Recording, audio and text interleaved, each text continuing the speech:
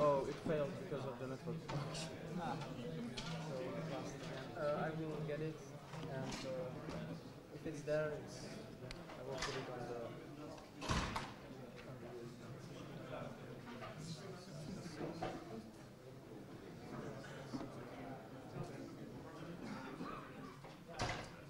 Well, it sucks, but yeah, that's working. It will stay there. This open source.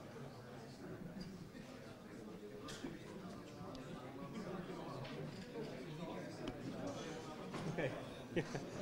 I needed to be able to see the slides to prompt me as I talk. We still have 2 minutes. Yeah. It's recorded on the YouTube. It's streamed on the YouTube. Yep. So people are watching online. We have to start exactly the. Yeah, that's fine. Sentences we will introduce yourself then. Also, you have stars, so you can give out stars. Okay. Yeah, they are there. I'll try and remember to leave time for. Nobody did. I mean, so try it. Yeah. Okay, that sounds good. I'll see if I can leave enough time. And the only other just things to remember in case we cannot reach the person asking questions, if you can repeat it so that it's recorded. Sure.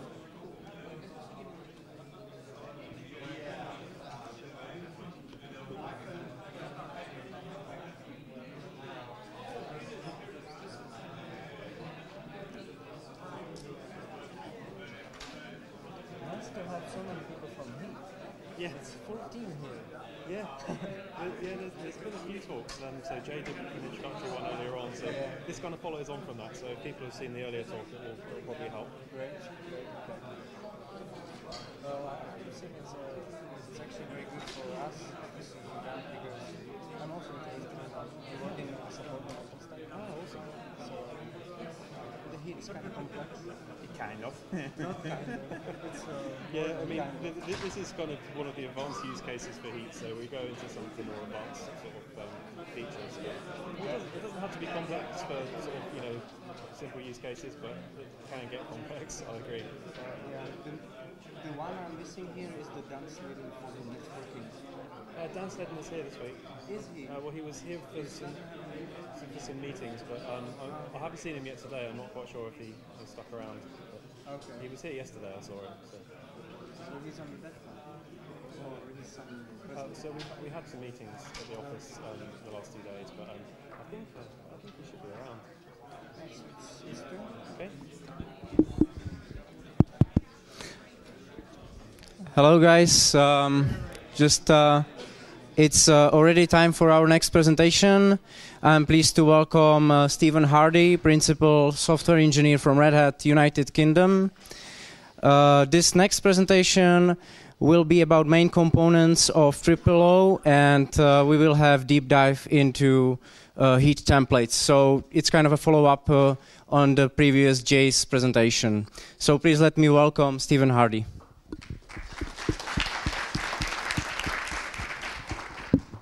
Thanks very much. Thanks for all of you for coming. It's good to see so many people interested in hearing about TripleO and deploying OpenStack on OpenStack. Where's the switch? Is that working?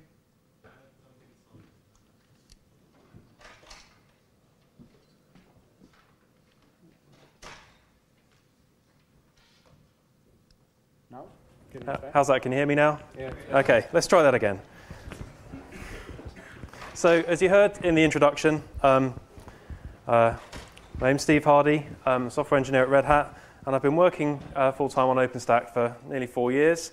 Quite a lot has happened during that time. OpenStack is a very, very fast-moving project, and I'm going to try and give you a bit of an overview of OpenStack, the various components, and we'll go into a bit of detail in particular on Heat and TripleO, which are the two projects that I'm currently most heavily involved with.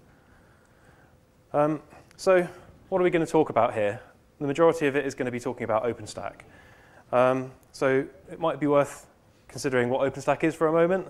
Obviously, it's cloud software, which a lot of people have heard about, but really it provides you with an abstraction layer. So if you have a data center and you want to be able to provide on-demand access to all kinds of different resources, not only compute resources, running VMs, which is the use case most people tend to think of when it comes to OpenStack, but also storage and virtual networking and various other things which we're going to talk about in a moment.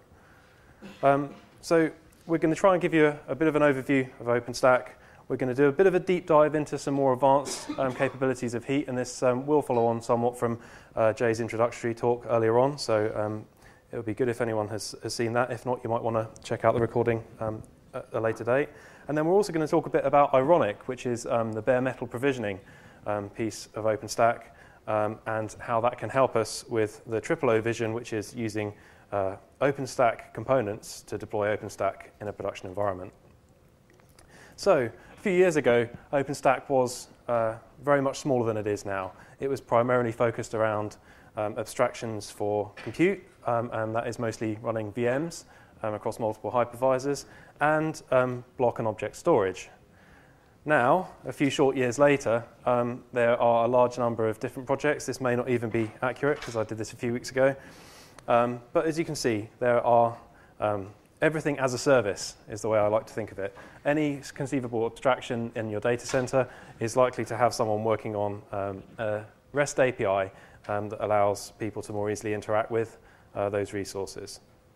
So we're going to focus on Ironic, which allows you to do provisioning of actual bare metal hardware, so dedicated bare metal machines for your workload rather than VMs.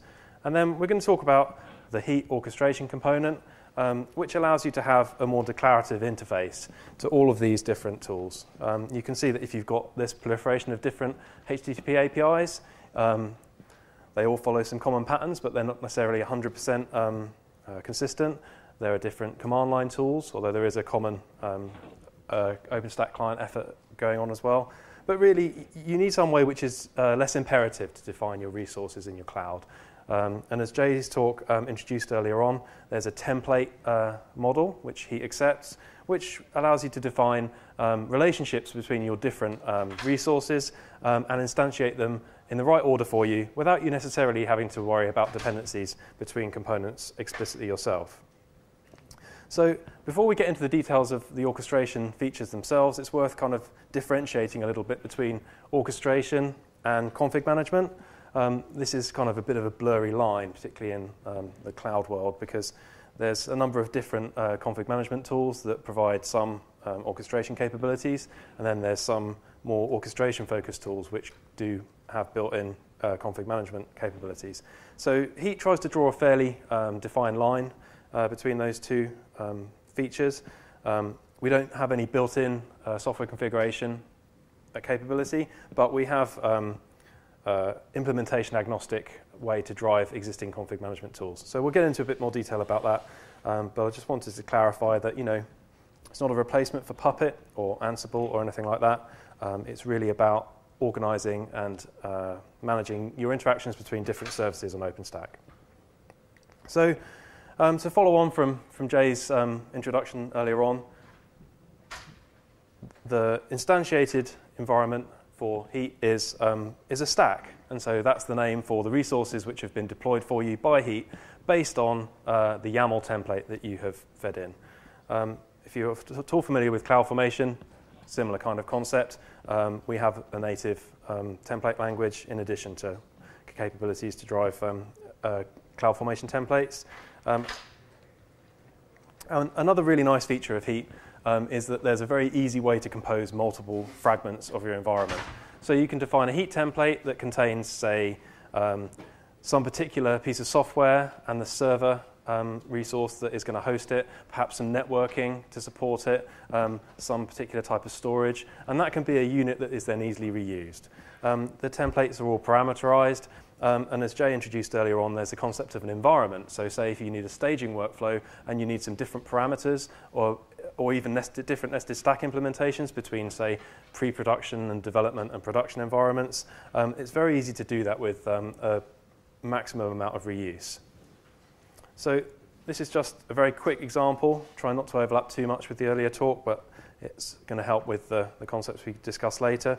When we talk about composability, we're really talking about referencing one Heat template in another template. So it's kind of a parent-child relationship.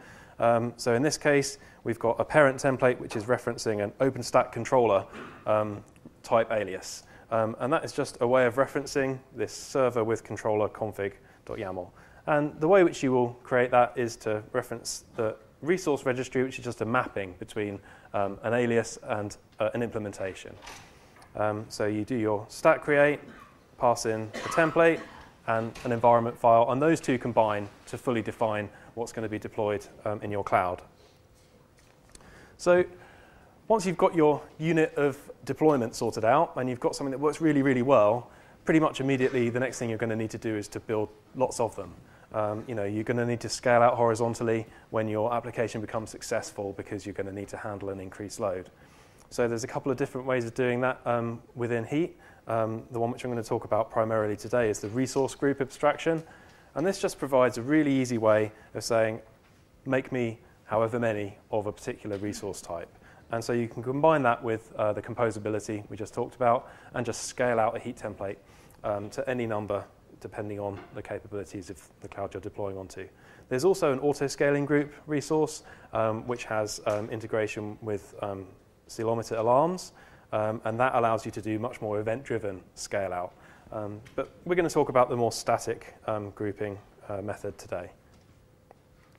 So you've got your server stood up, perhaps you've got some storage, you've got some networking set up. The next thing you're going to need to do, as we discussed earlier on in terms of config management, is deploy some application onto the hardware. The way you do this in the Heat model is basically you define a software config resource in your YAML template. And this doesn't care what tool you use. It just accepts, for example, a Puppet manifest or an Ansible playbook or a shell script or a Python script or whatever it is that you want to run on your server.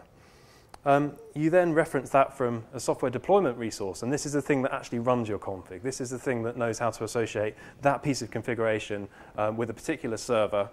And there's a syncing mechanism, which is using some agents inside the instance, which basically knows how to collect that configuration, run it on the node in question, and then send a signal back when it's done, or if it fails. And we collect the standard out, the standard error, and the return code of whatever it is that you run. And the nice thing then is, it's well integrated with the templates. You don't have to do a handoff to another tool, although you could do if you wanted to. You could deploy with Heat and then configure with Ansible or a Puppet Master or whatever. But particularly in the case where you want to scale out, it's more convenient if you can define everything in one place and then just multiply up the environment as it grows. So another common requirement if you're deploying a more complex application, and in particular OpenStack, which is what we're going to be talking about deploying in a moment or two, is configuring each individual node is not enough. Each individual node can be set up, but then they need to be configured to know about all of the other nodes. And so I'm calling this cluster configuration, because that's effectively what we're talking about. You deploy a cluster of near identical nodes, or completely identical, and then they need to be wired up so they can talk to each other. And the example we're going to talk about today is OpenStack controller nodes, where you install a bunch of API services and a bunch of RPC and database components, and all of them need to be wired together, otherwise they're not going to cooperate and increase your capacity as a whole. So you've got this nice configuration method. You've got your template sorted out. You can deploy your workload on a virtual environment, and you're happy that it works great. But a lot of people have requirements for better performance. And this is where ironic bare metal provisioning comes in. So this is an OpenStack API that basically makes bare metal provisioning possible in a way that's very, very similar to deploying virtual machines via the Nova compute service. And in fact, it has a driver such that you deploy something in the exact same way that you deploy a VM, and then what you end up with is a bare metal machine. So the key difference between this and more traditional provisioning methods is that you don't run an installer. You prepare an image ahead of time, and then you basically deploy that image onto the bare metal node, and then you're basically ready to go. The advantages of there are, in some cases performance, but in terms of trying to make sure that all of the nodes are exactly the same and managing drift between different nodes, this can be a nice method as well. So there's quite a lot of support from the hardware vendor community. Ironic is proving to be quite a successful project. And so that's quite a good motivator if you want to build a deployment tool, if you already have built-in support for a bunch of different hardware.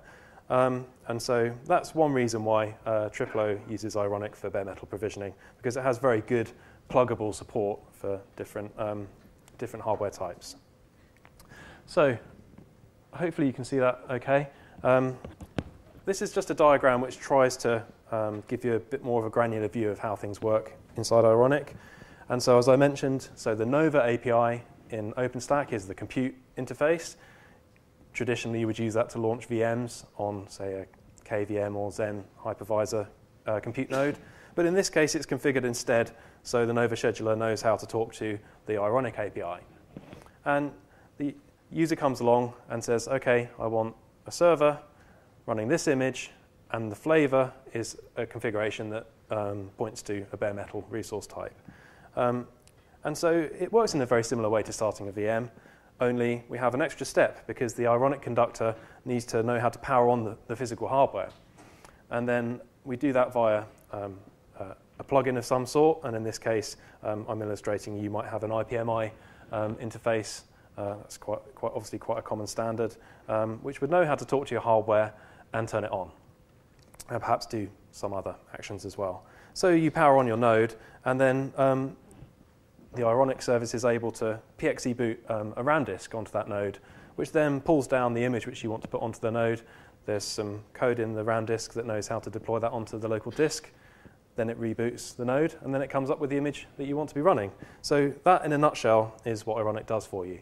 And the key advantages, as I mentioned, are the pluggability and the driver support that you get for free if you choose to use it. So TripleO is choosing to use Ironic.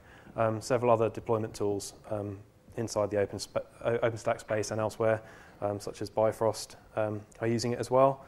And so it's proving to be quite a nice solution for these sorts of bare metal provisioning cases. So this brings me on to the integration of these two pieces. So when you have a heat environment and bare metal provisioning capability, you can then deploy a complex workload. And OpenStack is one of the more complex workloads you can consider. As I mentioned at the start of the talk, things are moving very, very fast. And there's a lot of relatively complex distributed applications that all need to be configured in subtly different ways. And so you need a flexible and repeatable way to deploy that workload. The exact same problem exists for many other kinds of workloads, but TripleO is focused solely on deploying OpenStack on physical hardware. So it's a bit of a weird concept. It's kind of the chicken and the egg kind of thing. You start off with an OpenStack environment and you end up with another OpenStack environment. You can reasonably ask the question, how do you get the first OpenStack environment? The answer is, at the moment, we have some scripts that do a single node install and configure OpenStack on one node using Puppet. And then the exact same Puppet implementation is used to configure the OpenStack services on the production cloud. And so we've adopted some terminology here, which is worth kind of remembering because it ends up being in quite a lot of documentation and blog posts and things related to TripleO. So the deployment cloud is called the undercloud, and this is basically the small OpenStack that is used to bootstrap your production OpenStack. And then the overcloud is the production cloud that you would then deploy. At the moment, the tooling expects you to only deploy one production cloud. In the future, there's no technical reason why, other than probably a few hard-coded assumptions, that you couldn't deploy multiple overclouds, and that's definitely something which we would be looking to support more completely in the future. You can imagine that would be particularly nice in a developer environment where developers might want their own test environment, which is separate from other users doing testing, or in a pre-production test environment. I think that could be very useful in terms of the sort of staging workflow that you end up needing before rolling out things to production. So you have your deployment and management tooling in your small OpenStack, and then you have your OpenStack production cloud, which is the thing that is actually deployed by your undercloud. So if we go back to some of the heat concepts we kind of looked at very briefly a few minutes ago, That is grouping of resources, composability, which is the nested stacks, a stack which references another stack, and the software configuration. We can see a bit more concretely how those features combine to make this kind of deployment possible. So the undercloud is deploying groups of nodes, and unsurprisingly, seeing as I've already talked about this resource group abstraction inside Heat, we make use of that in order to deploy however many controllers you want. For instance, you'll probably deploy 3 if you want an HA deployment, and however many computes you want, which is basically the hypervisor nodes that support the deployment of VMs. And there's 3 different types of storage node. So you can deploy Ceph storage nodes, which have the Ceph OSD component on it, Swift storage nodes, which allow you to scale out your object storage, and block storage nodes, which is basically if you have a requirement for a basic Cinder storage implementation and you choose not to back Cinder by Ceph. So we've now got multiple resource groups, and you can imagine these are all in one template, and that's actually how we do it. We've got an overcloud YAML template, which defines a number of groups of nodes, and you say how many of each you want. And then we create some nested stack templates which define each node. And that goes away, and it creates an OS Nova server. And as we've discovered, if you have Nova configured to create bare metal nodes via Ironic, you can just go away and deploy on bare metal. So we're making use of that integration. And then we're making use of the software configuration interface of Heat to, in some cases, run scripts to prepare the network, and in a lot of cases, run Puppet in standalone masterless mode. So that's kind of a weird concept until you get your head around it. There is no Puppet master, and all of the data used for Puppet is coming from Heat. And the way we handle that is basically the first thing we do before running any Puppet on the nodes is we deploy some Hierodata. And if anyone knows Puppet, you probably will know more about the details of Hierodata than I do. But we deploy a big map of Hierodata key value pairs, and then we run Puppet in a series of passes on the nodes in order to get the services fully configured. So this is an illustration of that process. This is not every step that we run because I wouldn't be able to fit it on one slide. But it hopefully gives you an idea of the conceptual process. So the first step, as on the previous slide, is you deploy the server, you do the initial configuration of each unit, which is being scaled out. And then the next step is you do a number of configuration passes doing the cluster-wide configuration, which is the interface which I described earlier on using the OS Heat software deployment group. And each one of those accepts a configuration which is, in most cases, a Puppet manifest.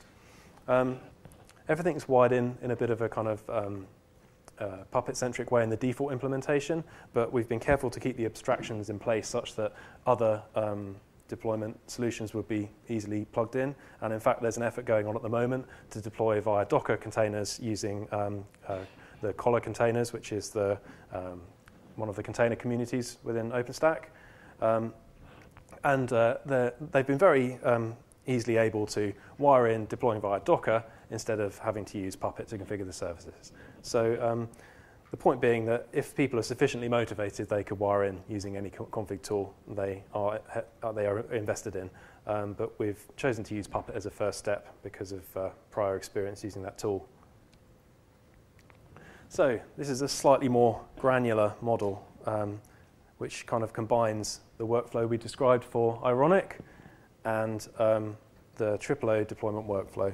So you have an interface to deploy your cloud that passes in some templates and some Puppet manifests into Heat, and Heat then basically builds a big dependency graph.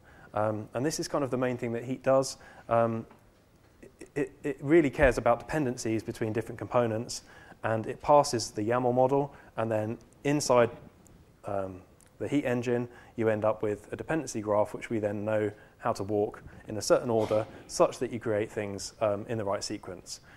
But as a user or an operator, you don't have to care about that explicitly unless there is nothing in the template which references between those two resources. So Jay earlier on mentioned there's a depends on directive. If, for example, you were just creating two completely independent servers and for some reason you knew they had to be created in a certain order, you can control that. But in most cases, you don't have to care about that explicitly. And so the other thing that we're making quite heavy use of in TripleO at this point in time is Neutron. We're primarily using that as an IP address management solution.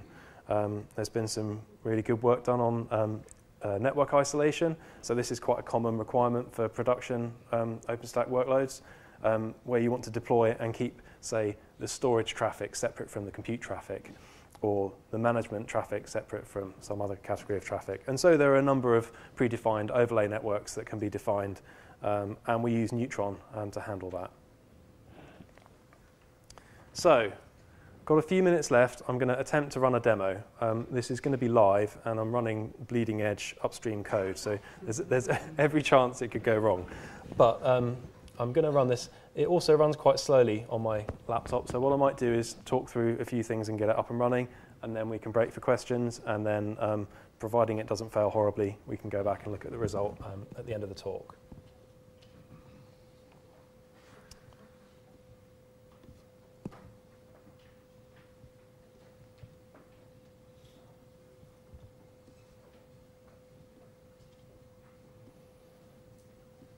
So, as you may have noticed, I didn't come in with a rack of bare metal hardware. So my workaround for that is to use virtual machines, which are configured to pretend to be bare metal.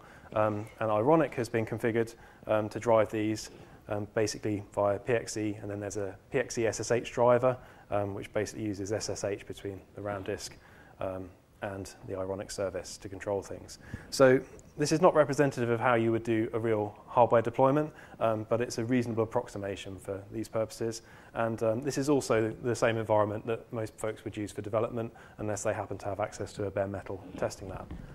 And you'll notice that there's one VM already up and running. So we've talked about the undercloud, the management node, the small OpenStack, however you want to think about it. Just so happens that for reasons related to the tooling we use to create it, we call that instack. And if you create a default environment using upstream TripleO, or also the RDO community have the RDO Manager tool, which is based on TripleO. They're both nice ways to get up and running using TripleO, depending on how bleeding edge you feel like you want to be. And in this case, the instack node is the undercloud. So I've got a shell window on here. And let's have a quick look at some of the services which are running on here.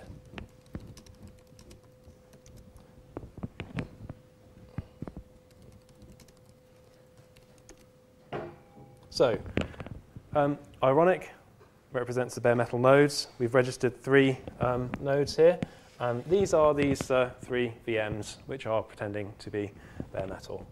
At the moment, they're all in a state of power off and provisioning state available. So that basically means they can be accessed by the Nova scheduler, and they're available to be provisioned to.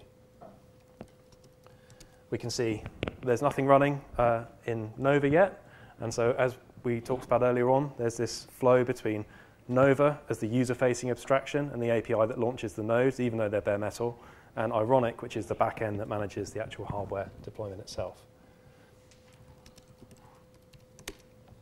And so Heat is the orchestration tool that's used to drive the whole process, and we haven't got any stacks up and running at the moment.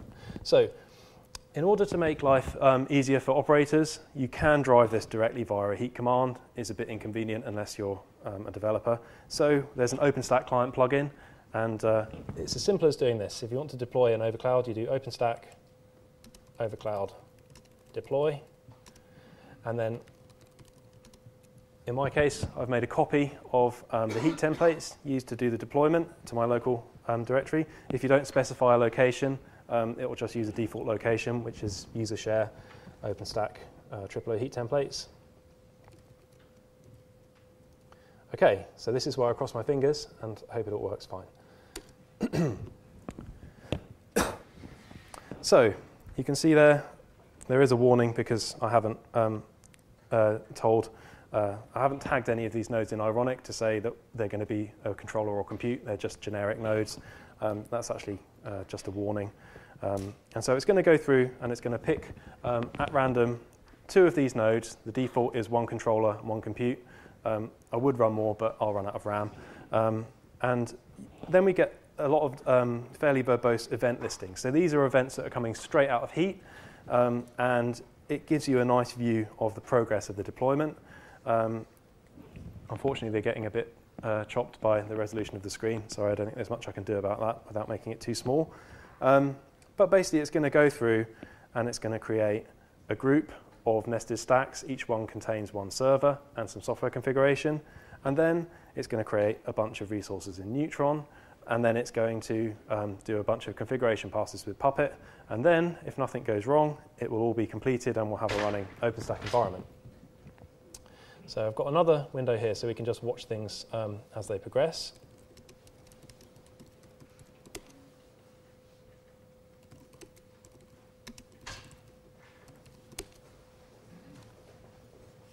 So we can see now that OpenStack over cloud deploy command has gone through and it's created a heat stack.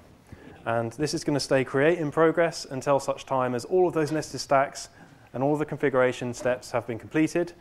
And when it goes to create complete, that means that basically your OpenStack deployment is completed.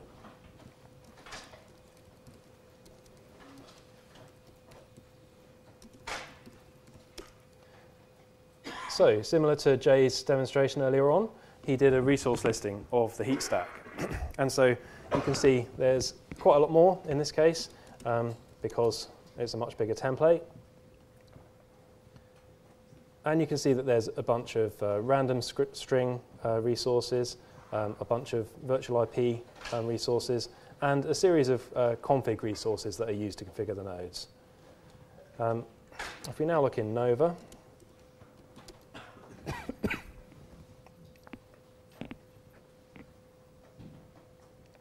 so we can see that Nova has launched 2 nodes, which ordinarily you would expect to be VMs, but because of the way which we've configured things, it's talking to Ironic, and it's going to spawn 2 bare metal nodes, which are, again, these 2 nodes which are configured to be dummy bare metal, for want of a better description.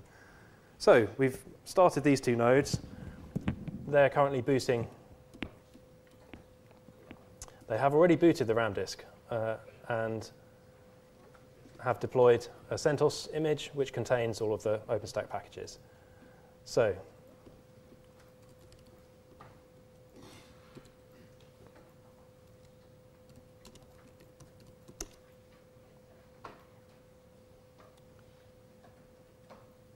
here we can see Ironic has powered on 2 of the nodes picked by the Nova scheduler, and we're going to have to wait a few minutes whilst this goes through, and then the Puppet configuration and other resources within the heat stack get created. So thank you very much. We've got 10 minutes to go, and I know, having tested this earlier on, that it's likely to take most of the remaining 10 minutes. So I would suggest maybe we break for a few minutes for questions now, and then if we have time, I'll come back to this in a minute. You started with a command that shows 3 pre-registered hosts. How do you create those? And is there any kind of service or hardware environmental discovery that sniffs around the hardware and gets an amount of RAM? Yeah, that's a very good question. So in this case, there's a tool, a script called instack-vert-setup. It's in the TripleO documentation and the RDO Manager documentation. It goes through and basically uses Versh to create the VMs. And then it creates a configuration file, which is just a JSON map, which contains the details required, an SSH key and an IP address, basically. For real bare metal, you would create that JSON file manually, and it would create, you would need things like, well, at a minimum, you need the IPMI credentials. But you may well choose to put other details such as MAC addresses and things in there. In terms of discovery, you need to be a bit careful about the definition. So we can't just go out and automatically discover random nodes on the network. You need to at least provide the IPMI credentials. But having done that, there's another part of the process that I haven't talked about today, which is doing node introspection. And this uses the Ironic Inspector service. And so this has been developed closely with the Ironic community, and it uses a similar process to the deployment, where it boots a special RAM disk, and then it runs a bunch of introspection tests and then pushes the data back, which is then used to populate things like the amount of RAM in Ironic. So the answer is yes in terms of introspection, but you do need to manually input the inventory for the nodes. Just a small comment from our community here. There will be discovery process in the near future. It's not even remotely as easy as some people think, but yeah, discovery as well. Introspection works now. Yeah. So Dimitri is one of the main developers on the Ironic Inspector project, and thanks for the clarification. It sounds like discovery will be a future feature, so that's something to keep an eye out for. Any more questions? Do you do any kind of tree or something to fan out? Do you do any kind of fan out to keep like the glance images and the pixies from all saturating nodes? I mean, is that part of the orchestration you do? Yeah, so I'm not sure if Ironic will put in like a random factor itself. It's not something that we do within the TripleO code itself. Again, that's something which Dimitri may be able to answer. It doesn't like cascade? Yeah. When you're booting like 100 nodes or 200 nodes from a certain amount of images through a certain number of pixie nodes, you can overwhelm them unless you do some kind of cascading, or is there any kind of clever way to not overwhelm some of the source nodes?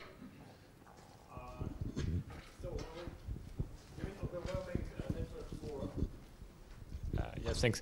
You mean overloading network for PXE requests or overloading glance service? So first of all, we're using iPXE by default, which is HTTP based, so it's not that bad.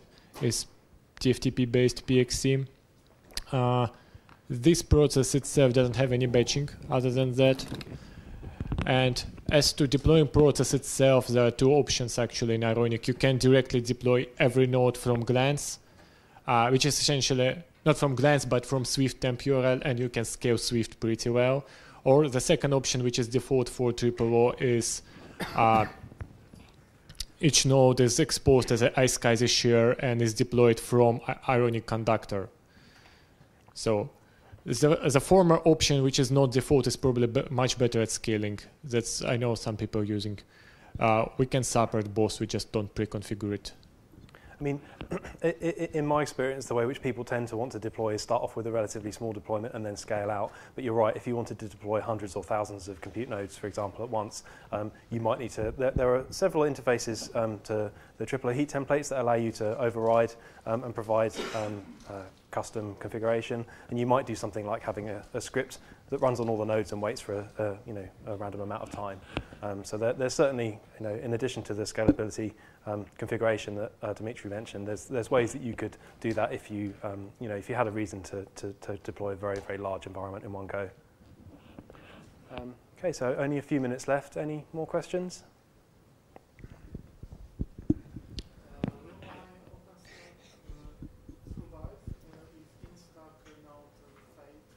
Yeah.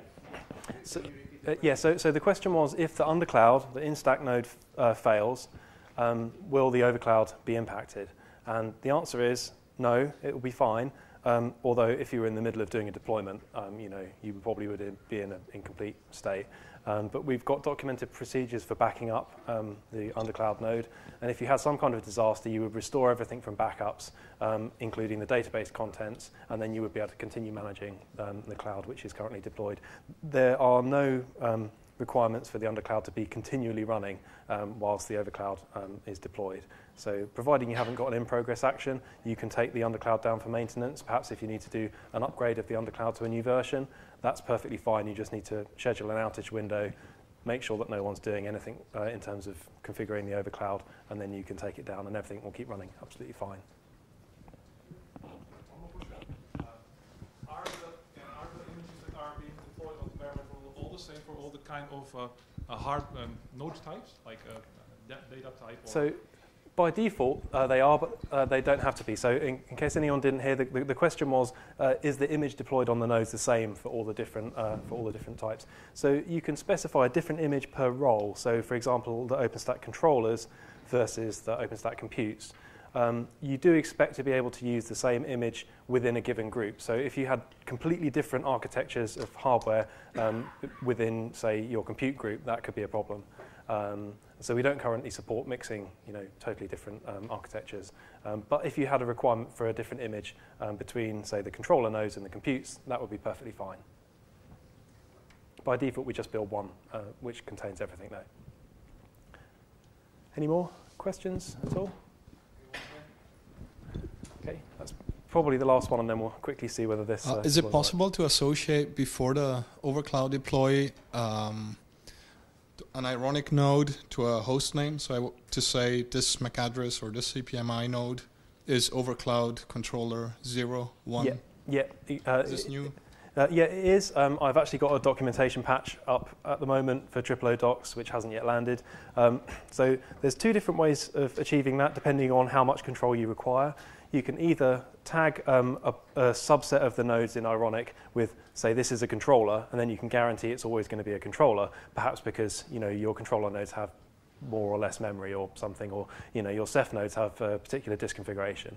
And that is data that can be derived from the node introspection process. And then we've got some tools that allow you to have matching rules, so you can have some automatically applied tags. But I think your question is more granular. If you want to say this node will always be controller 0, and the way which we do that is you, again, assign a capability to each node in ironic, which might be node controller 0, and then you use Nova scheduler hints to basically force Nova to always pick that node.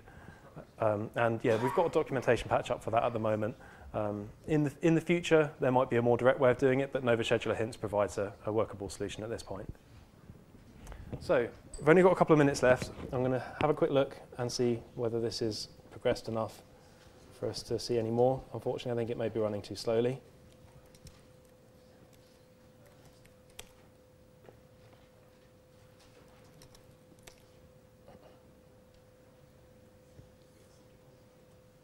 Okay, well, I'm sorry, but it looks like the demo is going to take a bit too long to run due to being overloading my poor laptop. We could probably take, well, I think we're actually out of time, so I think we'll leave it at that. But thank you for listening, and I hope that was useful.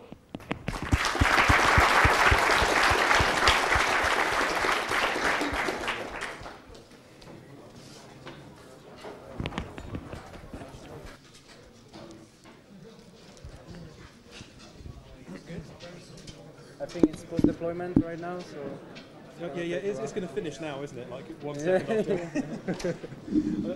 On my test machine at home, it takes like 8 minutes to deploy, but it's a bit of a faster machine. And I think we got the same issue. We have laptops, and just it's not easy to install undercloud and overcloud in it if you have 12 gigs of memory.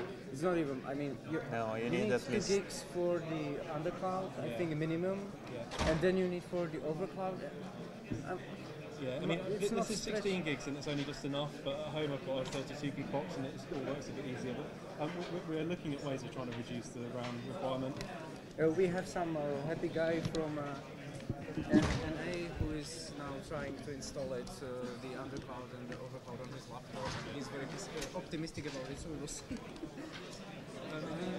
Can you copy the presentations?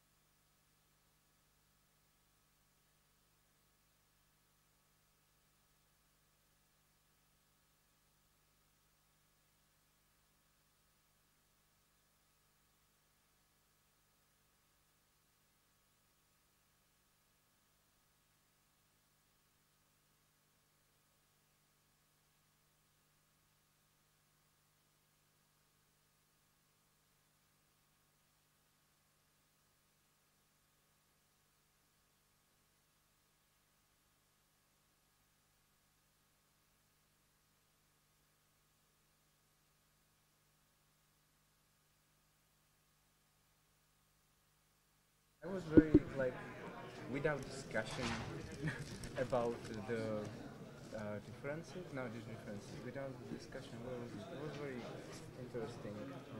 Without debating on which is better. Yeah, we're not going to do that.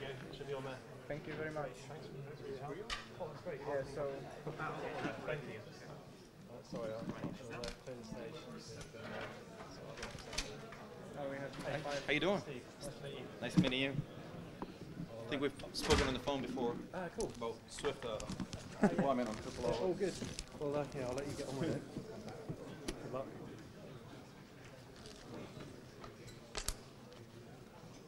Well, the battery is low anyway. It will last. I mean, he will use this, and this is enough for the presentation. Even one. This should be even enough for one presentation. Yeah. But then we need to find. After that, we will put it in the chat. Yeah, that's what I was trying to do, but with two